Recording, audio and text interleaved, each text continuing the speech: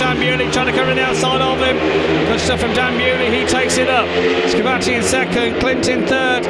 Going wide on the top corner is Nikolai Clint. Jamin Lissy trying to come through on his inside. Close competitive action here in heat number 12. Dan Bewley making it count on the first lap.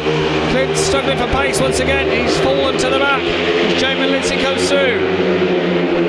So Ace is here in a heat advantage situation, although Lissy trying to turn a 4-2 into a 5-1.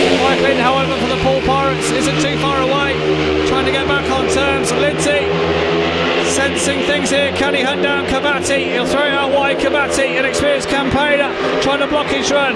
Very close to second, third and fourth. There's Clint back into play here. Nikolai Clint jolts his way through on the inside of Jamin Lindsay. Lindsay, they won't be denied. Thrilling action here at the National Stadium.